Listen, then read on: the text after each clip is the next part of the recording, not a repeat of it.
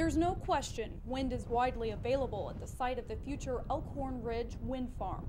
You know, Nebraska has an excellent wind resource, and this particular spot that we're in, as you can see with the wind blowing here today, is one of the best wind resource areas in the state of Nebraska, and what that does is it translates to a lot of renewable energy production. Nebraska Governor Dave Heineman helped break ground on the $140 million project Tuesday.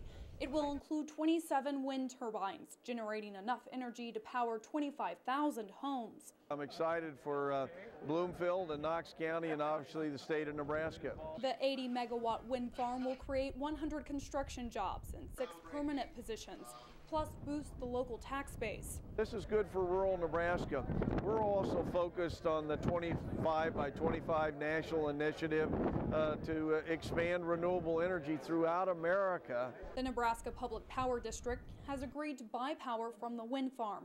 It will more than double the amount of wind energy in its system. It's clean, renewable, addresses the climate change and greenhouse gas emissions concerns that are taking such a hold in society. Project leaders plan to have the entire facility operating by December. Near Bloomfield, Nebraska, Dina Richardson, KMEG 14, your hometown news.